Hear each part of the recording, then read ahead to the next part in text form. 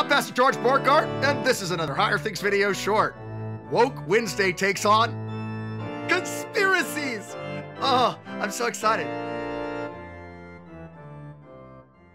Like, subscribe, ring the bell, get the app, donate.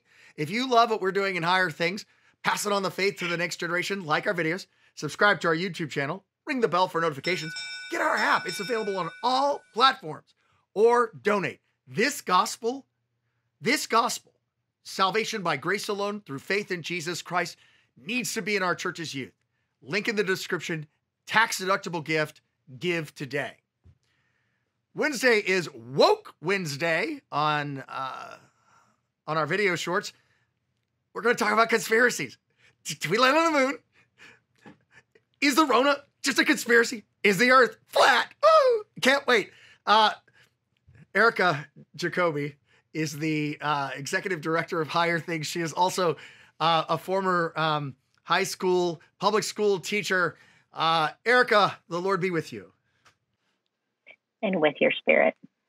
I saw this topic. I got super excited. Would you explain what a conspiracy theory is and give us some examples? I should have known that this was going to tickle your crazy. I had no idea. You know that I'm not going to prove or disprove conspiracy theories today, right? We don't have that kind of time. So we can make that kind of time. Not today, my friend. Sandra says no. So sure, I will explain what a conspiracy theory is first. And I thought it would be particularly interesting to follow this up after last week's hyper-partisanship conversation. I thought it might be kind of fun to do this. So I'm glad you're excited about it. So essentially a dictionary.com, who I love to look up, many of our definitions come from there, says that it's a theory that rejects the standard explanation for an event and instead credits a covert group or organization with carrying out a secret plot. It's a belief that a particular unexplained event was caused by such a covert group. And it's the idea that many important political events or economic and social trends are the products of deceptive plots that are largely unknown to the general public. And I should also define a couple other terms that may come up as we discuss this.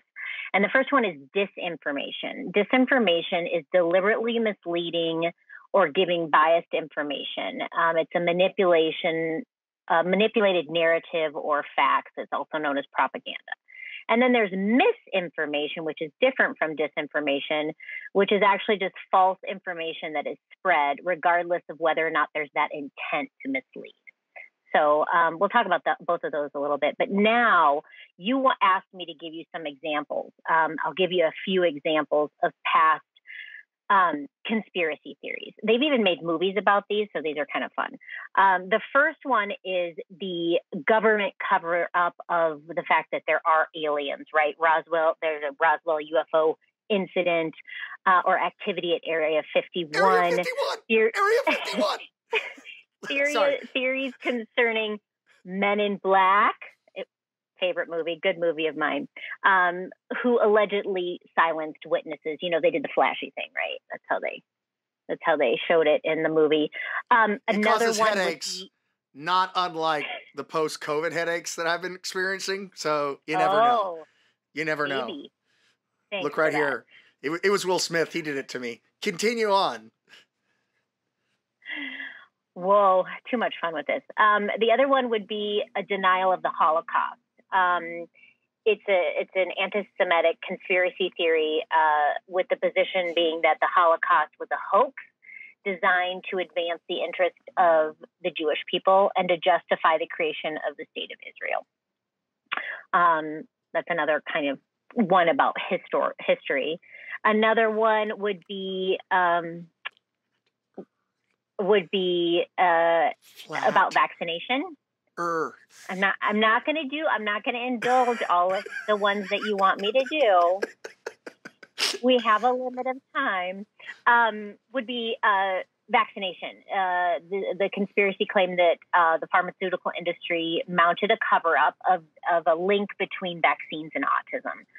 It developed in Britain at the end of the century, 1998, and the paper that brought it up was discredited by a former doctor named Andrew Wakefield. But the movement gained a lot of traction and still has in the United States because a number of prominent people vouch for it, and has actually led to increased rates of infection and death from diseases like measles in many countries, including the United States. So yeah, those are some examples. I did not list all of your favorite ones. I mean, you can throw them out there, but we don't want to get too sidetracked. And then the problem kind of that goes on with conspiracy theories is that they've kind of increased in pitch, right, during this sort of election time. But it seems that when you try to condemn a conspiracy, it actually almost further entrenches the believer in their beliefs. So the more you kind of like disclaim and say that that's not true or try to provide truth, they almost become defended with like a religious fervor is kind of the concern.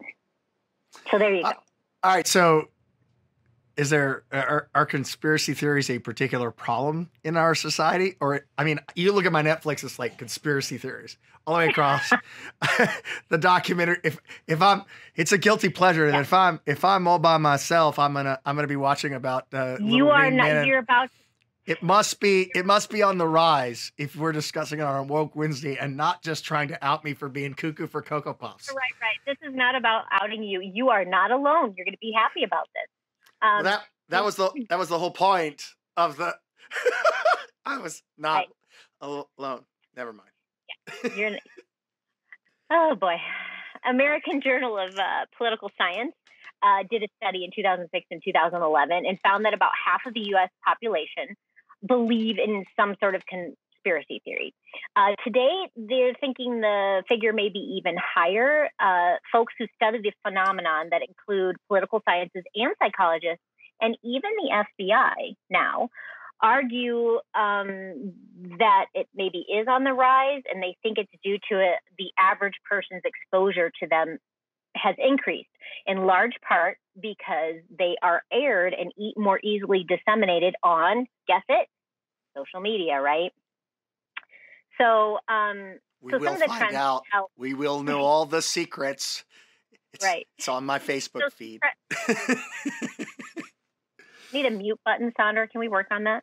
So some trends that tell us that kind of conspiracy theories are on the rise are an overall reported decrease in trust of all institutions. And you and I have talked about this even with the church as an institution, but it's all institutions. It's business, it's government, it's the church, it's any kind of institution. They also think it's due to sort of an ending of local news and newspapers, local news sources. The other obvious one is the social media environment that makes rumors so easy to spread and extraordinarily difficult to debunk. And on top of that, social media like Facebook and YouTube use algorithms that are designed to kind of serve up a tailored content that reinforces what you're already looking at and believing. I knew it. They're all in it together. So that's actually provable that they do that. And so they're actually feeding people more and more extreme content based on an attempt to kind of keep them on their site. Again, there's an increase in hyperpartisanship, which we talked about last time, political parties that grab onto anything and anyone that will kind of help their political fortunes. And then the last part, which you alluded to when you were talking earlier, when I was talking, is that human beings are just kind of wired this way. They look for information that confirms the biases that we already have. And to be honest, we're just attracted to crazy things. It's why we slow down as we drive by an accident. It explains our attractions to TV series about serial killers, why we watch reality TV, and so forth. It's the contrails. We want to. They're controlling our minds. We want to hear those types of stories. If you want to know a little bit more about that, there's a really good resource for you. It's called the Shorenstein Center by Harvard, and they publish reports and papers. They track some of these things. So if you're interested in learning more about disinformation and conspiracies, you can look there. But now it's my turn to make you talk. It's okay. I'm ready to go. And I'm going to ask you to put all this craziness aside and conspiracy theories aside and ask you, what is the best way for a Christian to deal with conspiracy theories, disinformation, misinformation for that matter? How are we to live in this world and love and serve our neighbor in spite of some of the crazy that's going on? And what if it's crazy? So it's not crazy if they're really after you. It's the Illuminati. I like their pizza. Illuminatis. In Chicago. That's a good movie. All right. So, first things first, all kidding aside, and most of this was a joke. I don't need a 4-page single-spaced letter because you think that I believe in aliens. I don't. I don't care. First things first is that we're free in Christ to take in information, make decisions that we can, the best that we can. I think some of the folks that are, most of the Christians who sort of latch onto anything that may seem out of the norm are doing so with a good conscience. They're not crazy. I'm crazy. They're not crazy. And so the folks that are sort of struggling with vaccines or and I remembered halfway through while you were talking that my flat Earth friend describes her other flat Earth friends as woke. And so this is a woke person. So that's why we're doing this today. As you take in the information, the thing to remember is that Jesus is Lord. And so, if the thing that you think is happening is actually happening, if you need to free your mind, and the rest will follow, understand that the Lord of heaven and earth, He's got you. So even if everything you think is true, He's got you. The other thing is to slow down. You crazy child, you're too ambitious for a juvenile, Billy Joel. And sort of slow down and don't make quick judgments. This is the Proverbs. Don't fly off the handle. Don't be the first to share the thing.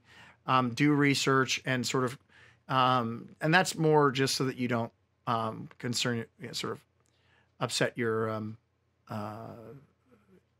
neighbor and hurt your neighbor. And finally, remember that we're not to trust princes. We're to trust the word of God. And it's the word of God which tells us that no matter how this ends, it's going to end for our good, and that He is coming back and that He will save us. And so when we're sort of dealing with information that we don't know what to believe and what not to believe, it even further strengthens our resolve that the surest thing in the world is that Jesus died for you and rose for you and lives for you, and that you will be saved by faith in Him. Hope that helps. It does. It does. All right. Good subject it today. Comfort. It took me 10 minutes into the video to figure out why it was Woke Wednesday. I think I was distracted by the fact that there shouldn't be footprints on the moon in a vacuum. But yet, experiments show that in a vacuum, dust will clump together as footprints. Ooh. Yes. So science today. Yeah, having a great time debunking and cherishing different conspiracy theories. Remember, the truth is the word of God. Erica, thank you for being the face that runs the place and higher things. We'll see you next week. Sounds good. The certainty is in the gospel. The certainty is in Jesus. Hold fast to Jesus. And all these other things, both the things that we think are true and may not be true, and the things that we think are true that are true, will keep us, all of that, from judging others, looking down on them or pushing them down or thinking them crazy, remembering that we're all in this together, waiting for the return of Jesus. And He is coming soon to save us. And that is not a conspiracy theory. That's as sure as His death and resurrection. I'm Pastor George Borghardt. I don't know where Thor is. And this has been another Higher Things video short.